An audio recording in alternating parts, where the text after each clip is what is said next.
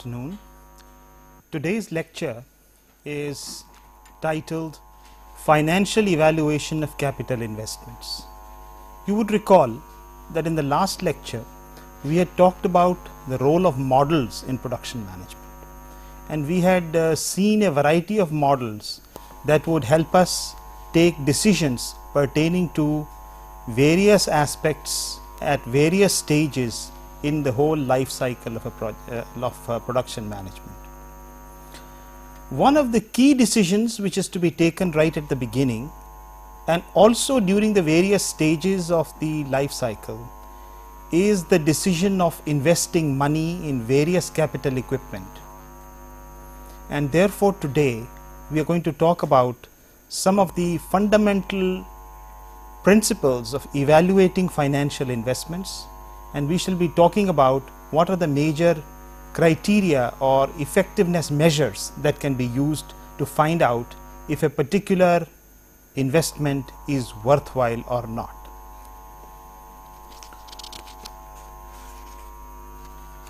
Some of the issues for discussion in today's lecture are to look at any new venture or any new investment as a stream of cash flows.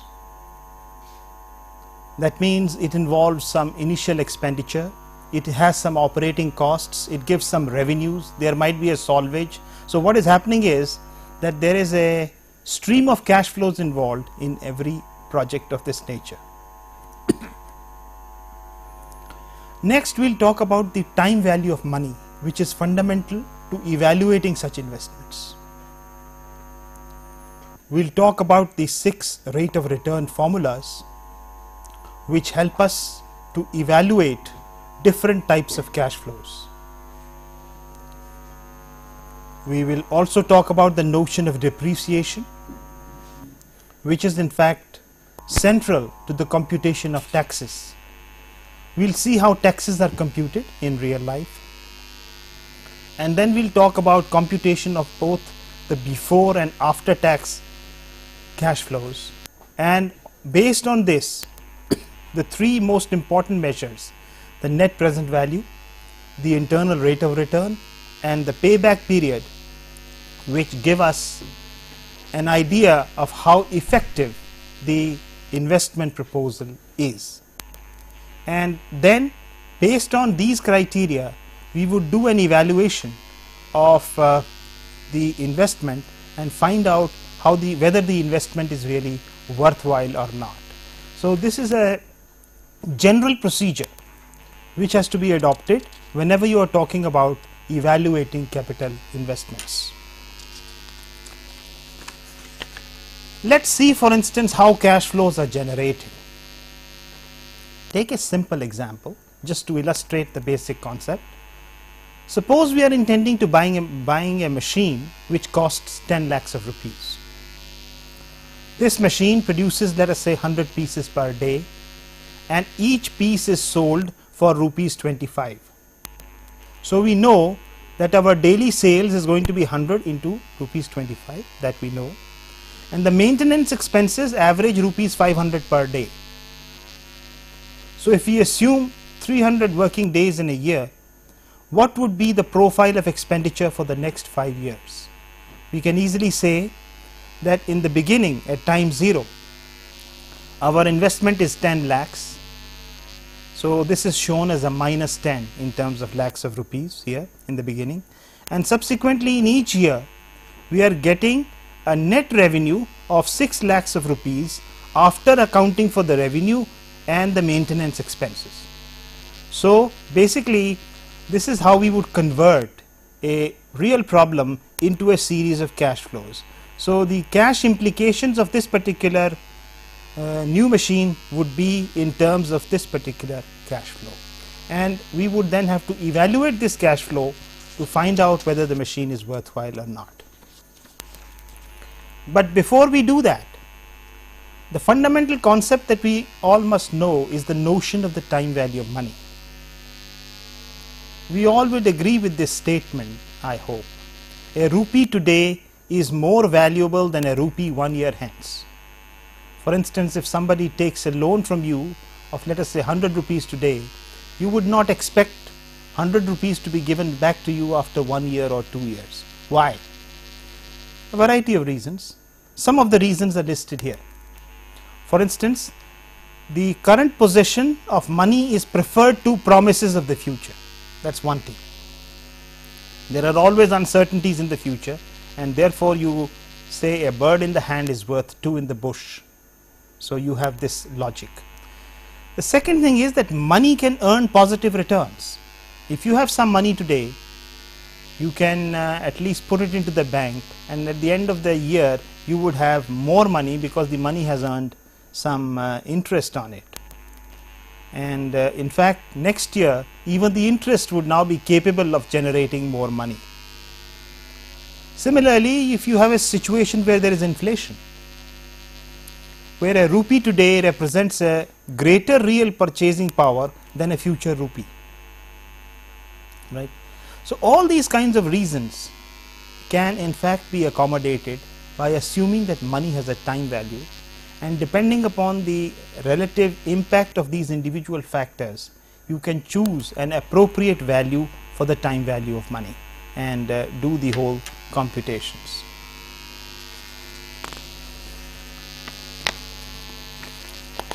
For instance, we could say that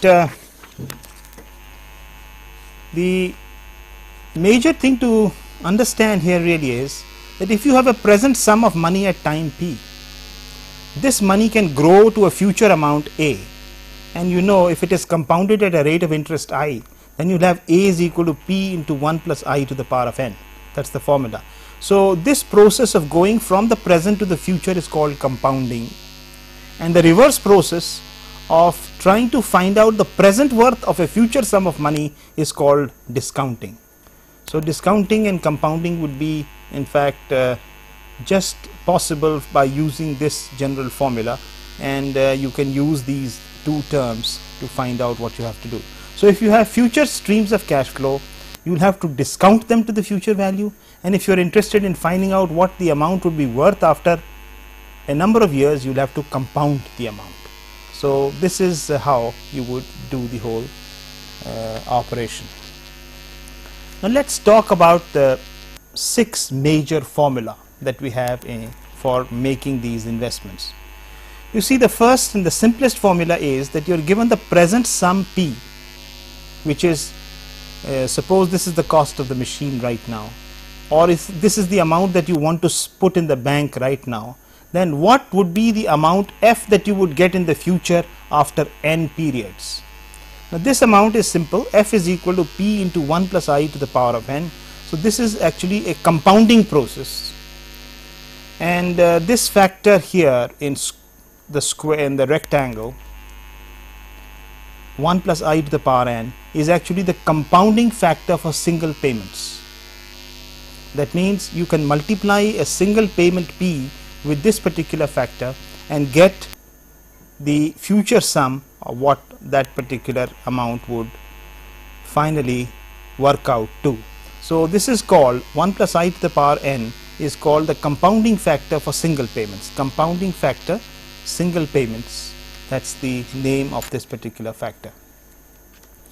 You might like, for instance, in the second situation, to find out the present value of a future sum. So if you are getting, let us say, 5 lakhs of rupees at the end of 10 years, you would be interested to find out what is that money worth right now. So basically you are interested in finding out the value of P, and P is equal to F into 1 upon 1 plus I to the power of n. So this factor now in the rectangle is nothing but the present value factor for single payments,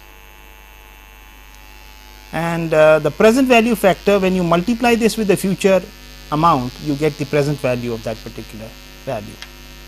Okay. So that's the second formula that is commonly used in this connection. Quite often what happens is that you have streams of cash flow with equal amount of installment being paid or being accrued annually. For instance, you can say that if you keep on depositing in a recurring deposit amount, say 1000 rupees each year, you want to find out what would be the future value of the sum at the end of n years. Without going into the detailed mathematics of this, it's pretty simple, because this amount has to earns an interest for n minus 1 years.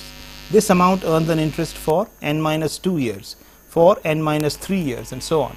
So if you sum up that geometric series, you get that f, the future sum, is equal to a into 1 plus I to the power n minus 1 divided by I, and this particular factor within the rectangle is typically known as compounding factor for annuity. So this is an equal annual payment called an annuity, and the future worth of that is the compounding factor for the annuity. So this is the factor that we have. You can very easily derive this from the principles that I have just mentioned. Then the next formula is a formula where you want to know the equivalent annuity for a future sum, which is in fact just the reverse to the one that we have just seen. So basically you want to find out that if at the end of 10 years I want to accumulate 10 lakhs of rupees, what should be the amount that I should deposit annually? So this is A. So A would be then just the reverse of the previous factor. A would be f into I divided by 1 plus I to the power of n minus 1, and this factor is known as the sinking fund deposit factor. It's equivalent to saying that you have to sink this much of fund annually to get the final future sum f in that order. So you can easily determine this particular factor. And then we might have a situation where we have a present worth P or a present expenditure P, and we want to maybe pay it in n equal installments. This is what would happen, for instance, if you want to buy an automobile on a loan, right? You want to get, let's say, a loan of 5 lakhs of rupees, and you want to pay it in 5 or 10 installments as the case may be, and so you are interested in finding out, for instance, both the things. In this case we are interested in finding out what is the present worth of this stream of annuity figures. So that value here would be P is equal to A into 1 minus 1 plus I to the power of minus n divided by I, and the factor here is referred to as present value factor for an annuity. So if you are given an annuity, that means an equal sum of payments, if you multiply this with the present value factor for annuity, you get the present worth of that particular amount. So this would be the factor that is typically used by all these various banks when they compute your installments and try to find out what exactly is how much is due to you on a certain rate. Yeah, it's 1 plus I to the power minus n. That's right, this one. And finally we can look at the reverse problem, and in the reverse problem you have, for instance, you want to find out what is the equivalent annuity for a present sum. So this is more the problem where you are saying that you are taking a loan of P and you want to find out what should be the cash installment A to recover that amount. So you can see here this would be A is equal to P into I divided by 1 minus 1 plus I to the power minus n, and this would be equal to P into, this factor is typically called the capital recovery factor. So by using these 6 formulas, it generally becomes much more convenient to convert any stream of cash flows into either the present worth or the future worth or whatever you need for purposes of analysis. So these are the basic tools you require for dealing with a stream of cash flows. Let us now take an example and let us try to illustrate how you would use these concepts and similar concepts to basically determine the worthwhileness of the project. So just a simple project. Suppose a project has the following data. We need the initial investment. So we say, let's say the initial investment in the project is 3 lakhs of rupees. The annual cost of operation, let it be 20,000 rupees. Annual cost of operation. Expected annual revenues by selling off whatever the project does is assumed to be variable. We say it's 1 lakh rupees per annum for the first 2 years, and subsequently it is 2 lakh rupees per annum for the next 3 years, and the planning horizon that we are considering is 5 years. Okay.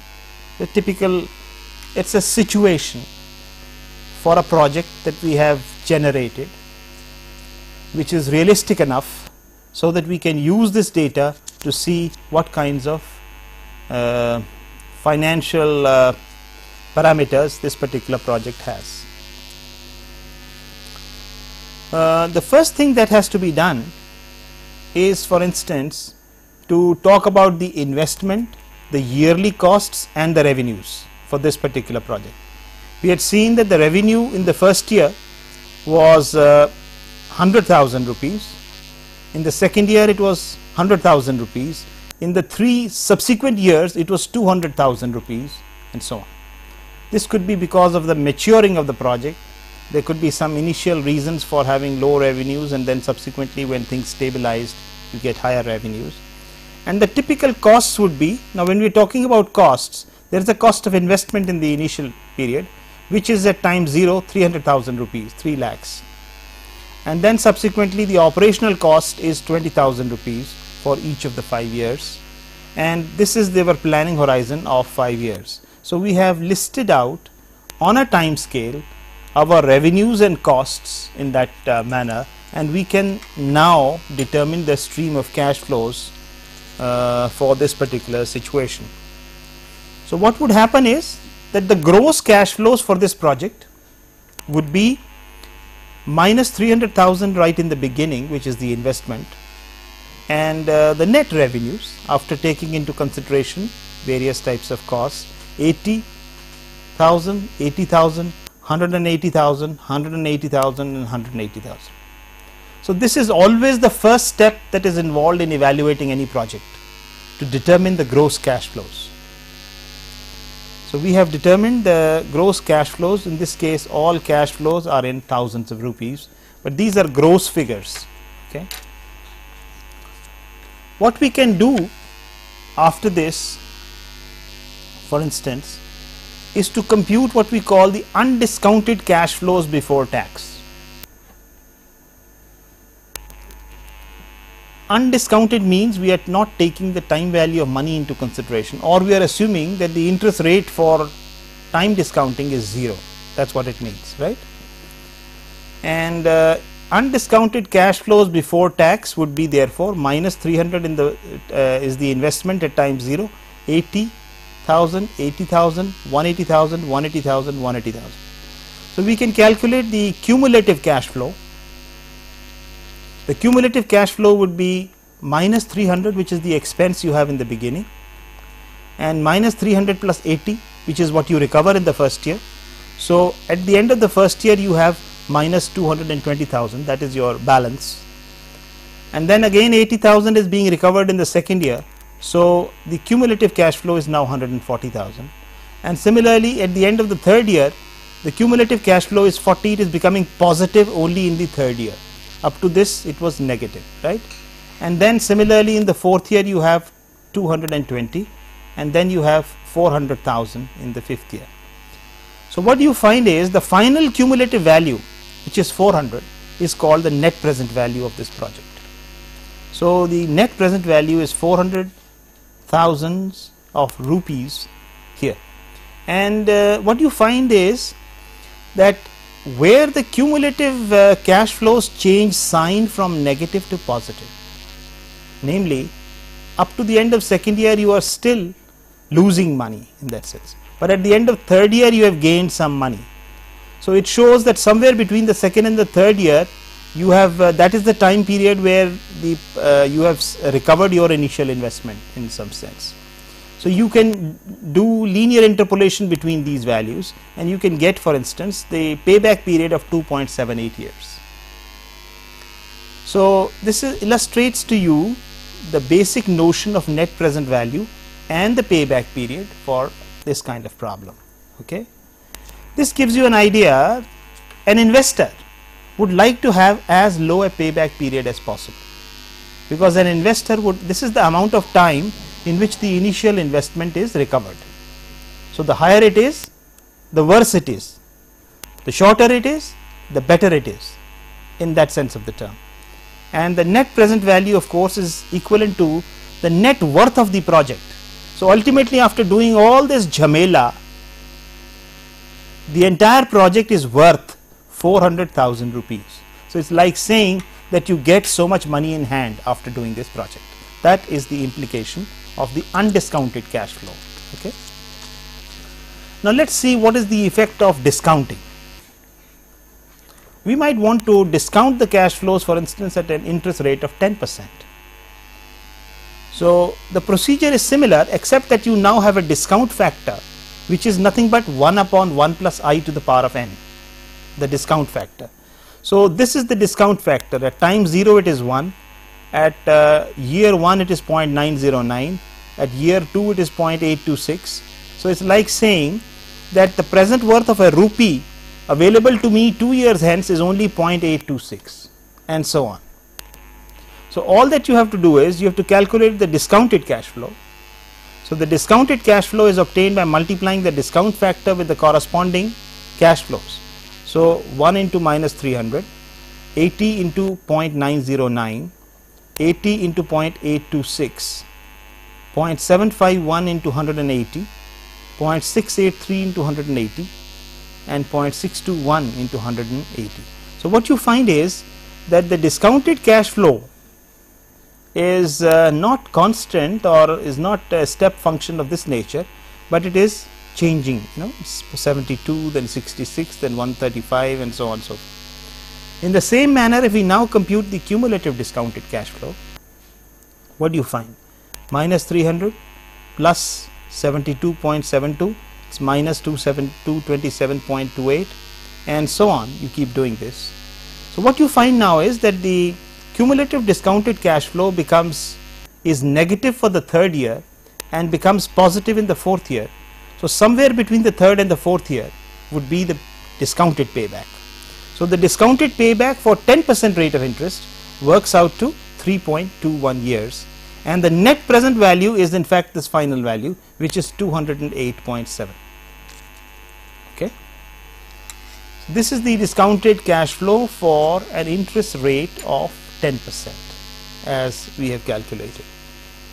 You could do it for other rates of interest. For instance, at 20% rate of interest, we can again calculate the discount factor, which will now be 1 for time 0, 0.833 for time 1, 0.694 for time 2, and so on. It will be 0.402 for year 5. This value, as you know, is nothing but 1 upon 1 plus I to the power of n. So for different values of n and I is equal to 20%, this is what you get. Quite often you can refer to tables for finding out these discount factors. They are tabulated generally in all financial accounting textbooks. Then you calculate the discounted cash flow, which is minus 300, 66.64, 55.52, 104.22, 86.76, and 72.36, which is the multiplication of the cash flow with the corresponding discount factor. Having got these figures, you can again compute the cumulative discounted flow, and minus 300 minus 233 again, minus 300 plus 66.64 gives you minus 233.36, minus 177.84, minus 73.62. These are all values in thousands of rupees, and here again it is 13.14, and the final net present value now comes to 85.5 here. So the interest rate for discounting the cash flow that is being talked about, sir, Is that dependent upon the inflation rate or the present bank rate? So like how is it found? Yes, very relevant question. The interest rate for purposes of discounting depends primarily on the bank rate and also other factors like inflation and so on. That means it would have to be determined by a company depending upon its own situation. For instance, if a company has been doing very well and is earning a rate of return on its investment of, let's say, 15%, whereas the bank rate of interest is only 8%, probably it would expect a minimum rate of return of 15% in that sense. And then this would have to be adjusted for inflation. So they might take 16 or 17% as the minimum acceptable rate of return. So that is how the value of the rate of return applicable to the firm will have to be found out in that sense. Okay. It would take into consideration all the factors that we considered for the time value of money. Right. But for convenience purposes, one rough way of identifying the rate of interest is the bank rate, adjusted for inflation and something, so something higher than the bank rate in that sense. So what you find here is, again, the cumulative discounted cash flow lies between third and the fourth year, and if you interpolate, you get a value of 3.85 years for this particular thing. So this would be a general procedure that can be adopted to determine the discounted cash flows and the NPV and the payback period. And we haven't yet talked about the internal rate of return, but why we are doing these computations for different rates of interest is essentially to find out the internal rate of return. For instance, if we take the interest rate to be 25%, again you calculate the discount factors, which will now be 1, 0.8, 0.64, 0.512, 0.41, 0.328, etc. And then the discounted cash flows could be computed as shown, and then the cumulative discounted cash flows could be computed as shown here, and finally you find that the net present value has come down to only 40.4 thousands of rupees. And another thing you find is that now the payback period lies between year 4 and 5, and if you interpolate, you find that the payback period is now 4.32. So this is understandable, because if you keep on increasing the rate of interest, obviously the net present value is going to come down and the payback period is going to increase in this fashion. If we do the same analysis, let us say for I is equal to 30%,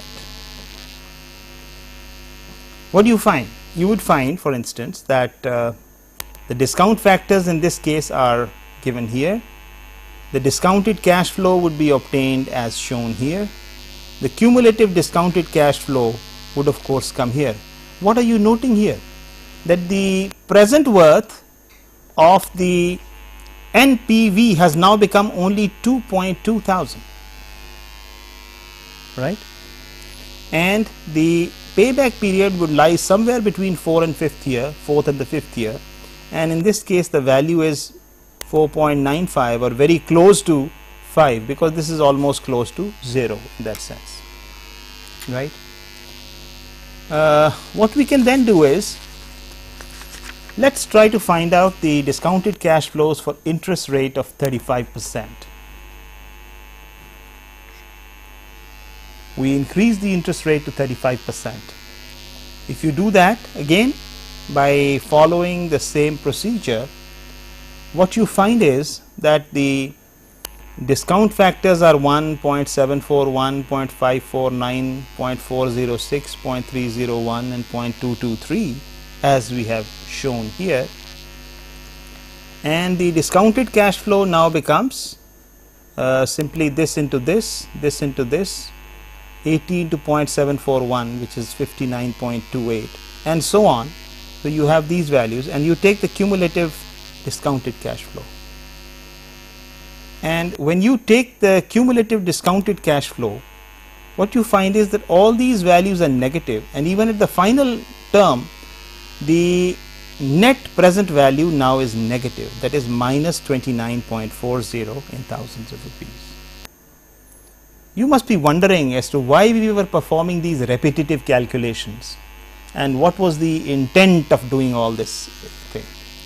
The intention was to show that progressively the net present values are going down till a situation comes that net present value could in fact become negative, and the payback period in this case would be greater than 5 years because it's still negative here. Okay. So this would throw some light on the notion of what we call the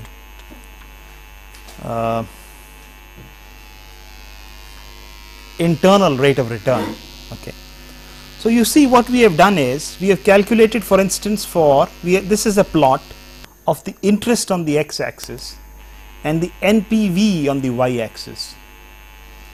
What we find is that roughly when we deal with the gross cash flows, which is what we are dealing with, at interest is equal to 0, they were close to 400. When the interest was made 10%, they were close to 200, they were 208.7. When it was 20%, it came to 85.5, and when it was 25%, it came to 40.4. For 30%, it came to 2.5, and for 35%, it came to minus 29.4. So it became negative. If you get the points that we have just calculated, 1, 2, 3, 4, 5 and 6, if you join them with a smooth curve like we have tried to do here, this actually shows how the NPV varies with the rate of interest. Okay, we have only done it for a limited number of 5 points, 6 points. And what you find is the stage at which the NPV is equal to 0, that particular value of I for which the NPV is equal to 0, which can easily be determined from this graph. In this case, this value is 30.35%. So 30.35% is called the internal rate of return. Okay. So the internal rate of return is essentially defined as that particular value of I which makes the NPV equal to 0. And quite often in practice, this graphical procedure is a common and convenient method of computing the internal rate of return. Okay. So for this particular sample project of ours, we now know that depending upon the interest rate, we can calculate what is the NPV. For instance, if the interest rate is 10%, then the NPV for this project is 208.7, which is what we have calculated. But NPV is something which is dependent upon the value of I. So we have tried to map here the variation of NPV for all particular values of I, and also in the process defined IRR, which happens to be that particular value of I for which the NPV is equal to 0. So this is I think fundamental to the illustration of the three concepts that we were talking about, namely the net present value, the payback and the internal rate of return, and how you compute them. Similarly, you would have noticed that when you look at the payback period, something interesting has happened. If we take a interest rate of 0%, we found that the payback period was 2.78 years. If the interest rate was 10%, the payback period was 3.21 years, and 20% it was 3.85, 25% it was 4.32, that is what we calculated, and 30% it was 4.95. For 35% we found that the payback period was greater than 5 years. So essentially speaking, if I again plot the cumulative NPV versus the number of years, what do you find in this particular situation? You find, for instance, that in each case at time 0 the unrecovered capital is the investment, which is 300,000 rupees. So you have minus 300,000, and gradually, depending upon the type of cash flows, you keep on recovering more and more, and when this curve cuts the axis, it's the point where the that is in fact the indication of the payback period. For instance, for 0%, it was 2.78, right? 1, 2, 2.78 would be somewhere here.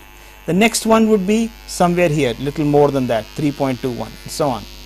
So in effect, what you find is that the point where these curves intersect this axis will keep on increasing in this fashion, and this will in fact be a function of the interest rate I.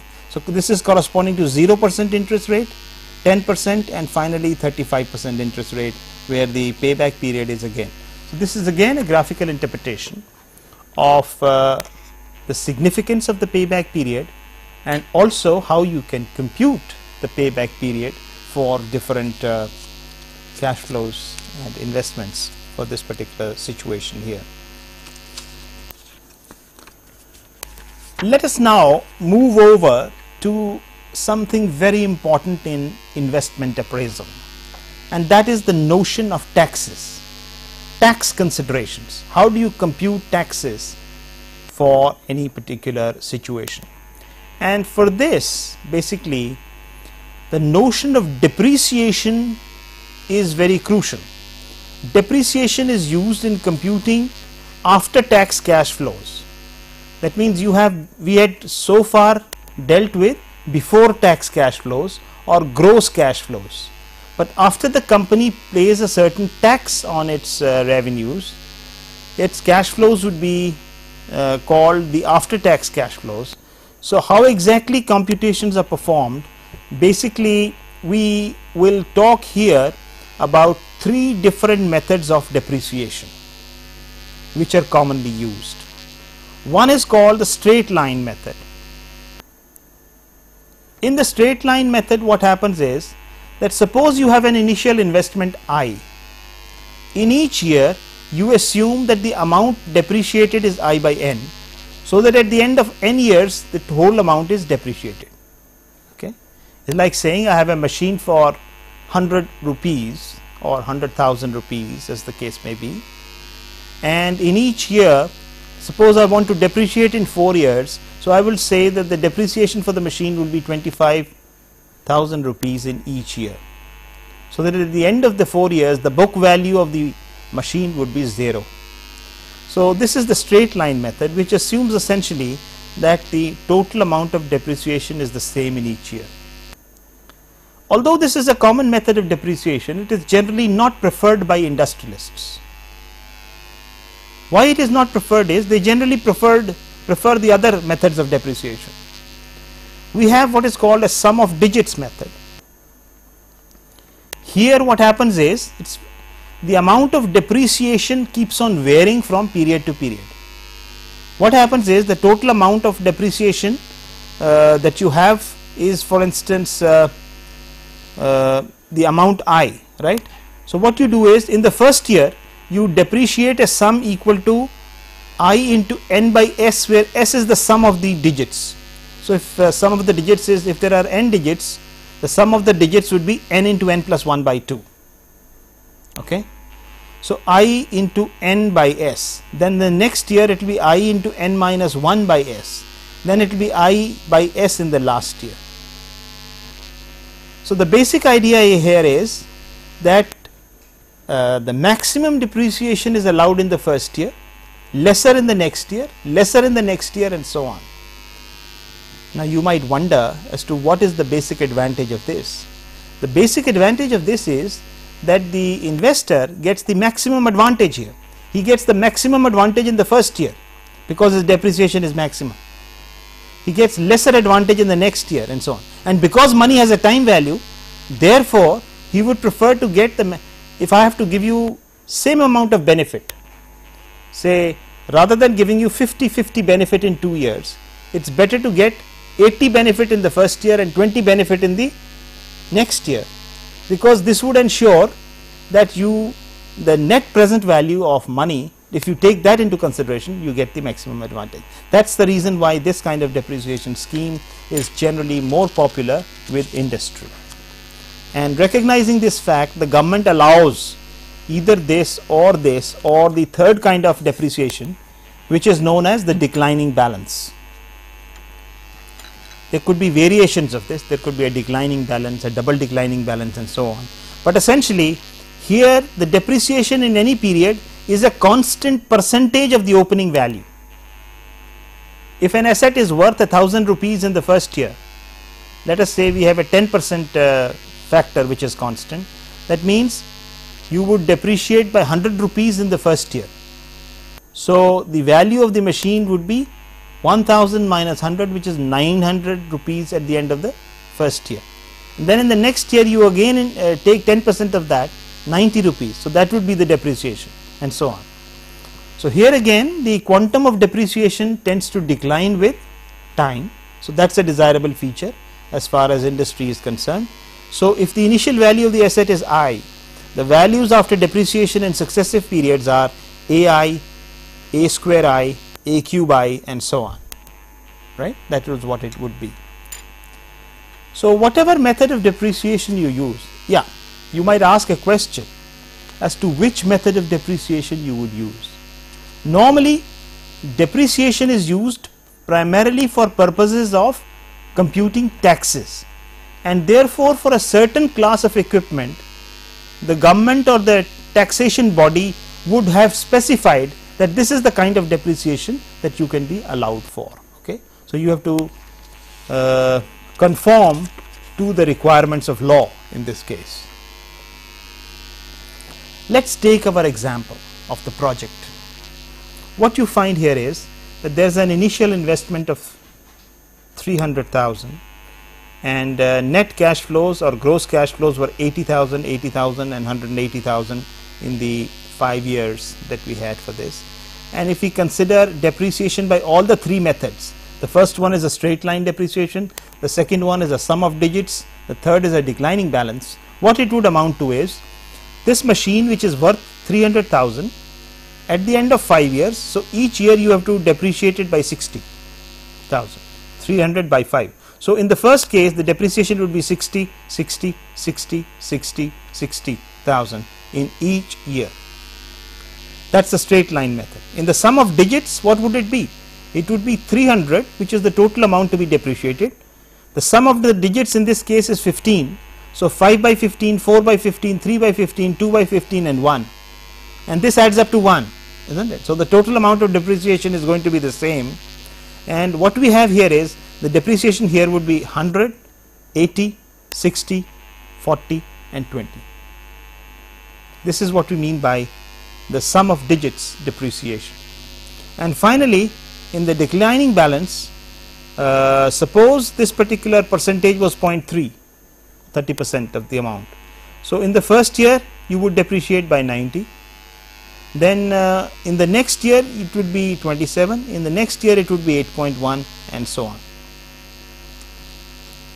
So these are, depending upon the type of depreciation that is allowed for in a particular situation, you can adopt that and calculate the depreciation.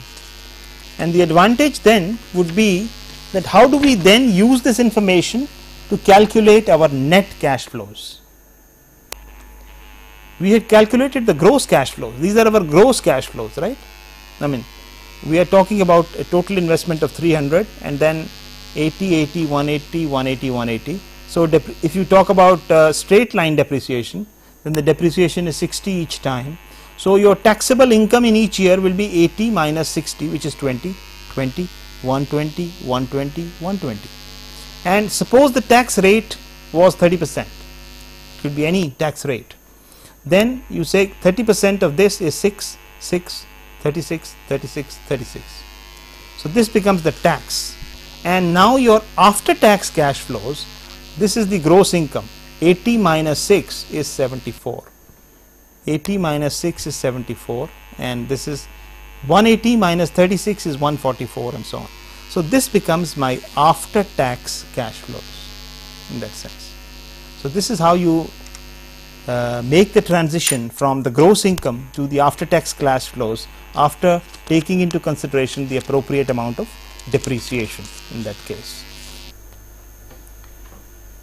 Yes, so we were looking at the computation of taxes and finally the computation of the net cash flows.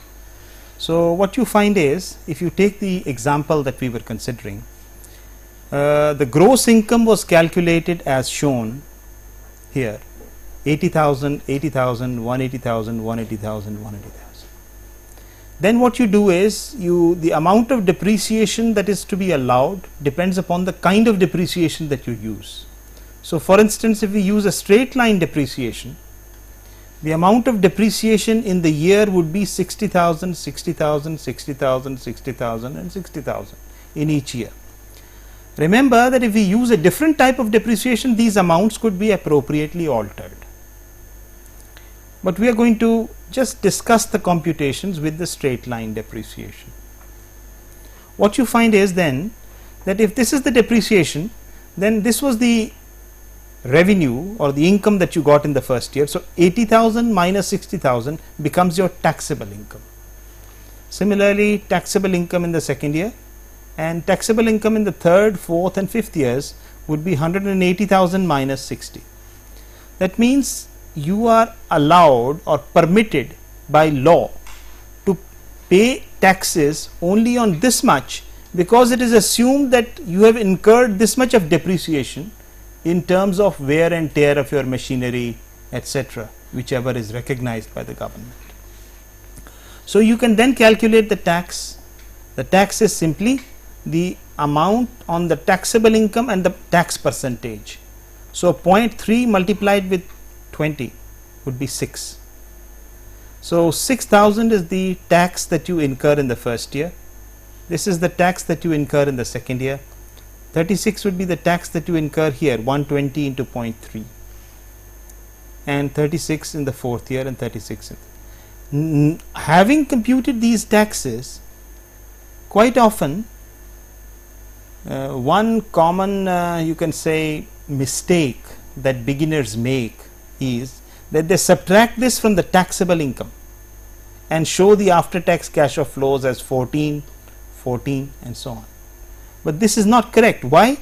Because the taxable income is generated only for purposes of computing the taxes. So this is the actual tax and this is your actual gross revenue. So from the gross revenue you subtract the tax. This was an intermediate device to calculate the taxes. That's, I think, what one must understand. And ultimately the after tax cash flows can be obtained directly in this manner. Okay. So for an interest rate of 0%, the net cash flows can be computed in exactly the same manner, and you can calculate the cumulative net cash flow, and the net present value is now 280,000. Similarly, the payback will be somewhere between the third and the fourth year, it will be 3.06.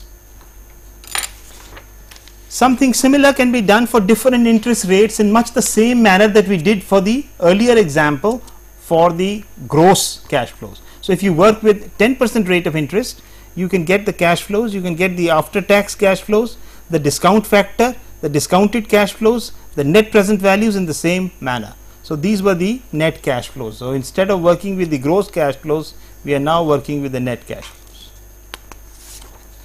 Something similar could be done for 20%, where the net present value will be 23.68 in thousands of rupees, and the payback period would be simply 4.6 years.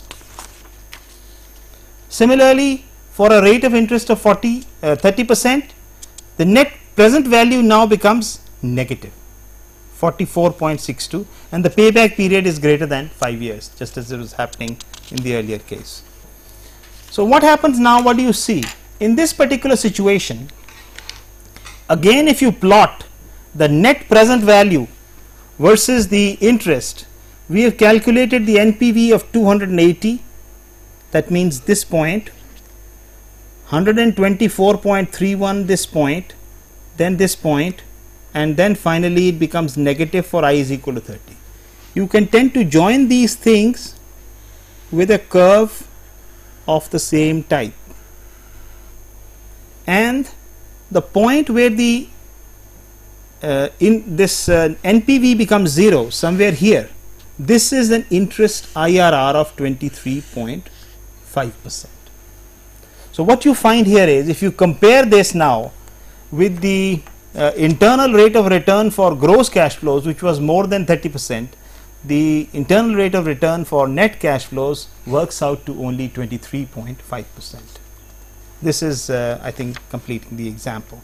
And similarly, we have this possibility of computing the payback period. A graph can be drawn in the same manner, where for 0% rate of interest the payback period was 3.06 years. For 10% it was 3.65 years. For 20% it was 4.6 years, and for 30% it was greater than 5 years.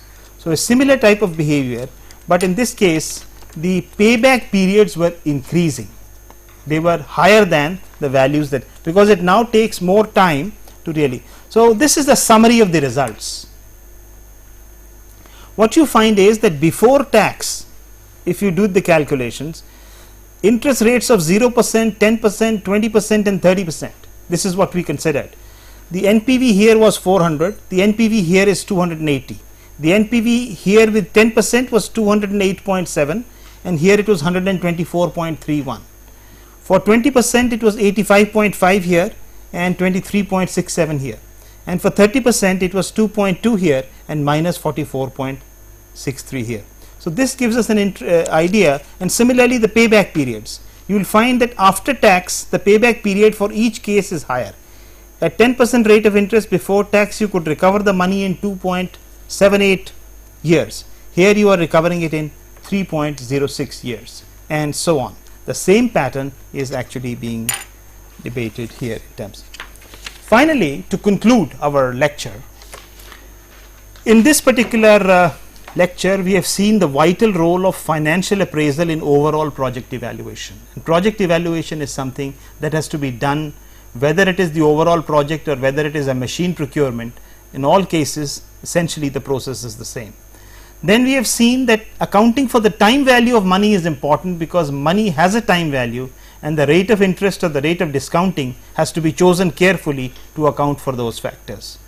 Then we have seen how we have to basically do the estimation of investment, yearly costs and revenues to obtain the gross cash flows. So that is the basic step that we followed. And after having obtained the gross cash flows, you can use depreciation and tax concepts to obtain the net cash flows, and the computation of the NPV, IRR or the benefit to cost ratios and payback could then be done easily for either the gross cash flows or the net cash flows. So in that sense I think this is a very important topic. Now in the next lecture we shall explore the possibilities of accounting for uncertainty in project evaluations or in financial evaluations. Whatever we assumed here was deterministic. So we shall account for uncertainties and risk in the next case, and see how the notion of decision trees is in fact something very valuable for evaluating proposals, investment proposals in this context. Thank you.